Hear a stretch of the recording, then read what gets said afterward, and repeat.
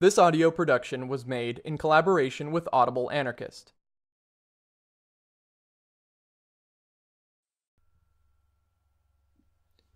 The Bolshevik Myth by Alexander Berkman. Chapter 28.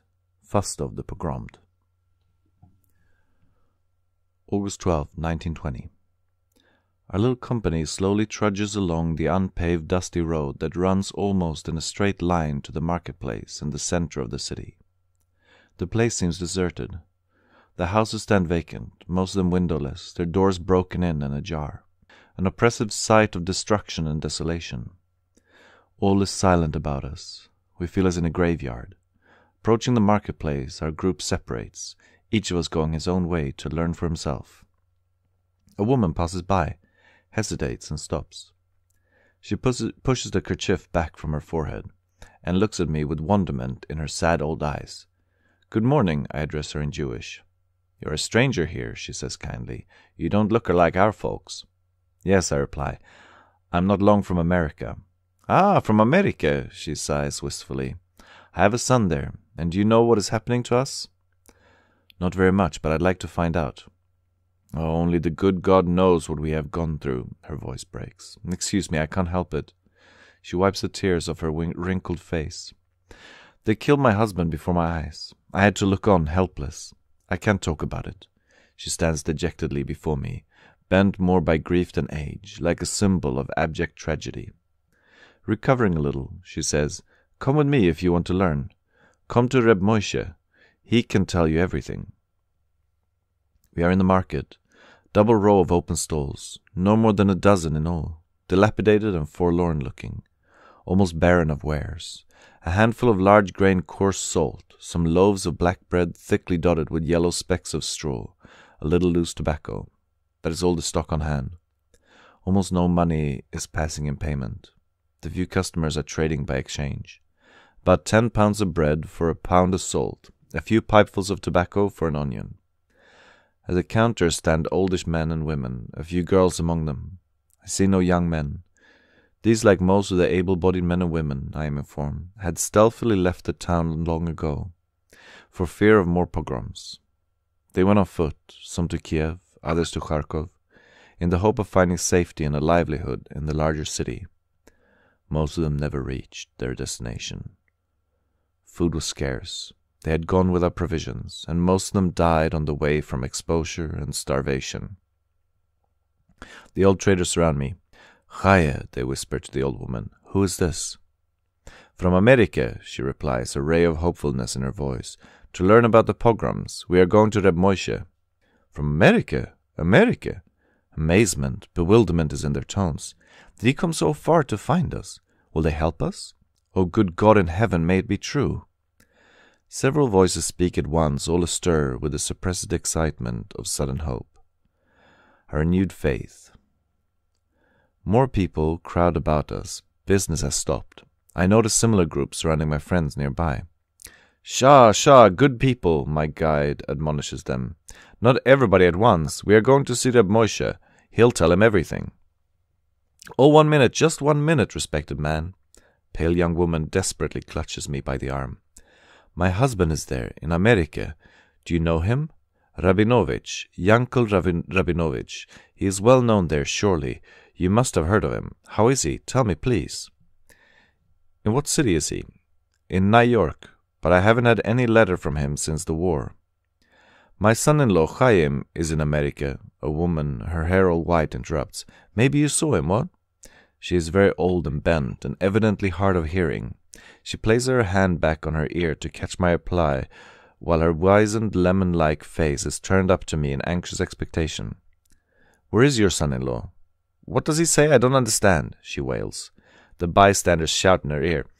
"He asks where Chaim, your son-in-law, is." In America, she replies. "In America," a man near me repeats.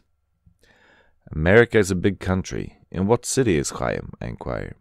She looks bewildered, then stammers. "I don't know. I don't recollect just now. Bobe, grandmother. You have his letter at home," a small boy shouts in her ear. "He wrote you before fighting started. Don't you remember?" Yes. Will you wait, Gutinker, good one?" The old woman begs, "I'm going right away to fetch the letter. Maybe you know my Chaim." She moves heavily away. The others ply me with questions about their relatives, friends, brothers, husbands. Almost every one of them has someone in that far-off America, which is like a fabled land to these simple folk. The land of promise, peace, and wealth, the happy place from which but few return. "Maybe you will take a letter to my husband," a pale young woman asks. All at once, a dozen persons begin to clamor for permission to write and send their letters through me to their beloved ones, there in America. I promise to take their mail, and the crowd slowly melts away with a pleading admonition to wait for them. "Only a few words. We'll be right back." "Let us go to Reb Moshe," my guide reminds me. "They know," she adds, with a wave at the others. "They'll bring their letters there." As we start on our way, a tall man with jet-black beard and a burning eyes detains me. "Be so good, 1 minute," he speaks quietly, but with a strong effort to retain his emotions. "I have no one in America," he says. "I have no one anywhere. You see this house?" There's a nervous tremor in his voice, but he steadies himself. "There across the way with the broken windows, paper-covered, pasted over. My old father, the Almighty bless his memory, and my 2 young brothers were killed there, cut to pieces with sabers. The old man had his pious earlocks cut off together with his ears, and his belly ripped open. I ran away with my daughter to save her. Look, there she is, at the 3rd stall on the right." His eyes stream with tears as he points towards a girl standing a few feet away. She's about 15, oval-faced, with delicate features, pale and fragile as a lily, and with most peculiar eyes. She's looking straight before her, while her hands are mechanically cutting chunks of bread from the big round loaf. There's the same dreadful expression in her eyes that I have recently seen for the first time in the faces of very young girls in pogromed cities. A look of wild terror frozen into a stare that grips at my heart. Yet not realize the truth, I whispered to her father, "Blind?" "No, not blind," he cries out. "Wish to God. No, much worse. She has been looking like that ever since the night when I ran away from our house with her. It was a fearful night. Like wild beasts they cut and slashed and raved. I hid with my Rosele in the cellar, but we were not safe there, so we ran to the woods nearby. They caught us on the way. They took her from me and left me for dead. Look." He takes off his hat and I see a long sword cut, only partly healed, scarring the side of his head. "They left me for dead," he repeats. "When the murderers had gone, 3 days later, she was found in the field, and she has been like that, with that look in her eyes. She hasn't talked since. Oh my God, why dost thou punish me so?" "Dear Reb Sholem, do not blaspheme," my woman guide admonishes him. "Are you the only one to suffer? You know my great loss. We all share the same fate. It has always been the fate of us Jews. We know not the ways of God, blessed be his holy name. But let us go to Reb Moshe," she says, turning to me. Behind the counter of what was once a grocery store stands Reb Moshe. He is a middle-aged Hebrew with an intelligent face and now bears only the memory of a kindly smile. An old resident of the town, an elder in the synagogue, he knows every inhabitant and the whole story of the place. He had been one of the well-to-do men of the city, and even now he cannot resist the temptation of hospitality, so traditional with his race. Involuntarily his eyes wander to the shelves, entirely bare save for a few empty bottles. The room is dingy and out of repair. The wallpaper hangs down in cracked sheets, exposing the plaster yellow with moisture. On the counter are some loaves of black bread, straw-dotted, and a small tray with green onions.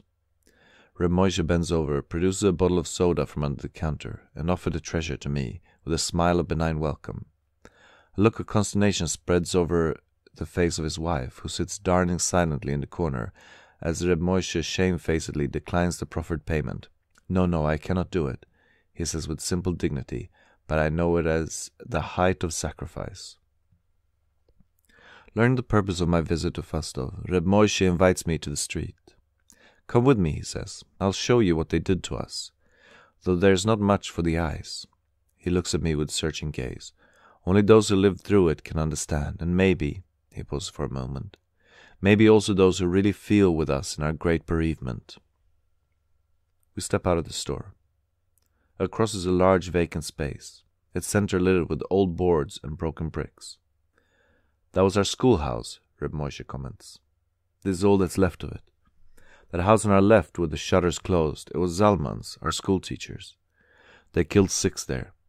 Father, mother, and 4 children. We found them all with their heads broken by the butts of guns. There around the corner, the whole street, you see every house pogromed. We have many such streets. After a while he continues. In this house with the green roof, the whole family was wiped out. 9 persons. The murderers set fire to it too. You can see through the broken doors. The inside is all burned and charred. Who did it? He repeats my question in a tone of hopelessness. Better ask who did not. Petlura came first, then Denikin, and then the Poles, and just bands of every kind. May the black years know them. There were many of them, and it was always the same curse. We suffered from all of them, every time the town changed hands. But Denikin was the worst of all, worse even than the Poles who hate us so. The last time the Denikins were here, the pogrom lasted 4 days. Oh, God.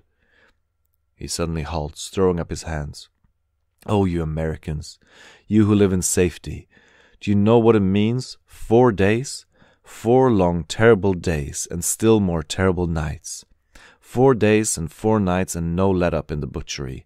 The cries, the shrieks, those piercing shrieks of women, seeing their babies torn limb from limb before their very eyes. I hear them now. It freezes my blood with horror. It drives me mad, those sights. The bloody mass of flesh that was once my own child, my lovely Mirel. She was only 5 years old. He breaks down, leaning against the wall. His body shakes with sobs. Soon he recovers himself. Here we are in the center of the worst pogrom part, he continues. Forgive my weakness. I can't speak of it with dry eyes. There's the synagogue. We Jews saw safety in it. The commander told us to. His name? May evil be as strange to me as his dark name. One of Denikin's generals. The commander, that's what he was called. His men were mad with bloodlust when there was nothing more to rob. You know the soldiers and peasants think there is gold to be found in every Jewish home. This was once a prosperous city, but the rich men that did business with us lived in Kiev and Kharkov. The Jews here were just making a living, with a few of them comfortably off. Well, the many pogroms long ago robbed them of all they had, ruined their business, and these spoiled their homes. Still, they lived somehow. You know how it is with the Jew. He is used to mistreatment. He tries to make the best of it. But Denikin's soldiers, oh, it was Gehenna let loose. They went wild when they found nothing to take, and they destroyed what they didn't want. That was the first 2 days. But with the third began the killing, mostly with swords and bayonets. On the 3rd day, the commander ordered us to take refuge in the synagogue. He promised us safety, and we brought our wives and children there. They put a guard at the door to protect us. The commander said it was a trap. At night the soldiers came. All the hooligans of the town were with them too. They came and demanded our gold. They would not believe we had none. They searched the holy scrolls. They tore them and trampled upon them. Some of us could not look quietly on that awful desecration. We protested, and then began the butchery. The horror, oh, the horror of it. The women beaten, assaulted, the men cut down with sabers. Some of us broke through the guard at the door, and we ran into the streets. Like hounds of hell, they followed us, slashing, killing, and hunting us from house to house. 4 days afterwards, the streets were littered with the killed and maimed. They would not let us approach our dead. They would not permit us to bury them, or to help the wounded, who were groaning in their misery, begging for death. Not a glass of water could we give them. They shot anyone coming near. The famished dogs of the whole neighborhood came. They smelt prey. I saw them tear off limbs from the dead, from the helpless wounded. They fed on the living, on our brothers. He broke down again. The dogs fed on them, he repeated amid sobs. Someone approaches us. It is a doctor who administered to the sick and wounded after the last pogrom was over. He looks a typical Russian of the intelligentsia, the stamp of the idealist and student engraved upon him. He walks with a heavy limp, and his quick eye catches my unvoiced question. A memento of those days, he says, attempting a smile. It troubles me a good deal and handicaps my work considerably, he adds. There are many sick people, and I'm on my feet all day. There are no conveyances. They took away all the horses and cattle. I am just on my way now to poor Fanya, one of my hopeless patients. No good man. It's no use your visiting her. He waves aside my request to accompany him. It is like many others here, a terrible but common case. She was a nurse taking care of a paralytic young girl. They occupied a room on the second floor of a house nearby. On the first floor, soldiers were quartered. When the pogrom began, the soldiers kept the paralytic and her nurse prisoners. What happened there no one will ever know. When the soldiers had at last gone, we had to use a ladder to get to the girl's room. The brutes had covered the stairs with human excrement. It was impossible to approach. When we got to the two girls, the paralytic was dead in the arms of the nurse, and the latter a raving maniac. No, that's no use you seeing her. Doctor, says Reb Moshe, why don't you tell our American friend how you got crippled? He should hear everything. Oh, that is not important, Reb Moshe. We have so many worse things. Upon my insisting, he continues. Well, it's not a long story. I was shot as I approached a wounded man lying in the street. It was dark, and as I was passing by, I heard someone moan. I had just stepped off the sidewalk when I was shot. It was the night of the synagogue pogrom.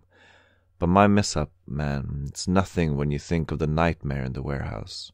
The warehouse? I asked. What happened there? The worst you can imagine, the doctor replies. Those scenes no human power can describe. It wasn't murder there. Only a few were killed in the warehouse. It was the women, the girls, even children. When the soldiers pogromed the synagogue, many of the women succeeded in gaining the street. As if by some instinct, they collected afterwards in the warehouse, a big outhouse that had not been used for many years. Where else were the women to go? It was too dangerous at home. The mob was searching for the men who had escaped from the synagogue and was slaughtering them on the street, and their homes were ever found. So the women and girls gathered in the warehouse. It was late at night, and the place was dark and still. They feared to breathe, almost lest their hiding place be discovered by the hooligans. During the night, more of the women folk and some of their men also found their way to the warehouse. There they all lay, huddled on the floor in dead silence. The cries and shrieks from the street reached them, but they were helpless, and every moment they feared discovery. How it happened we don't know, but some soldiers did find them. There was no pogrom there, in the ordinary sense. There was worse. The commander himself gave orders that a cordon of soldiers be stationed at the warehouse, that no pogrom was to be made, and that no one be permitted to leave without his permission. At first we did not understand the meaning of it, but the terrible truth soon dawned on us. On the second night several officers arrived, accompanied by a strong detachment, all mounted and carrying lanterns. By their light they peered into the faces of the women. They selected 5 of the most beautiful girls, dragged them out and rode away with them. They came again and again that night. They came every night, always with their lanterns. First the youngest were taken, girls of 15 and 12, even as young as 8. Then they took the older ones and the married women. Only the very old were left. There were over 400 women and girls in the warehouse, and most of them were taken away. Some of them never returned alive. Many were later found dead on the roads. Others was abandoned along the route of the withdrawing army.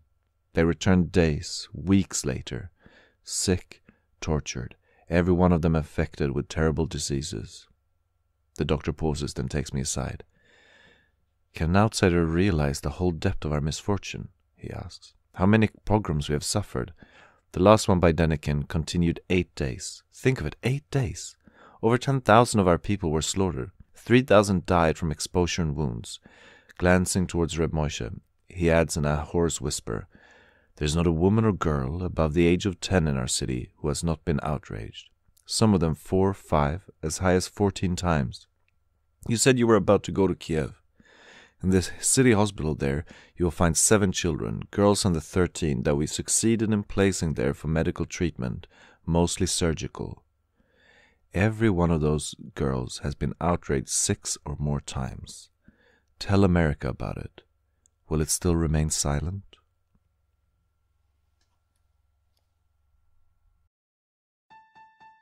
This has been a production of Audible Anarchist. You can find more Audible Anarchist on YouTube.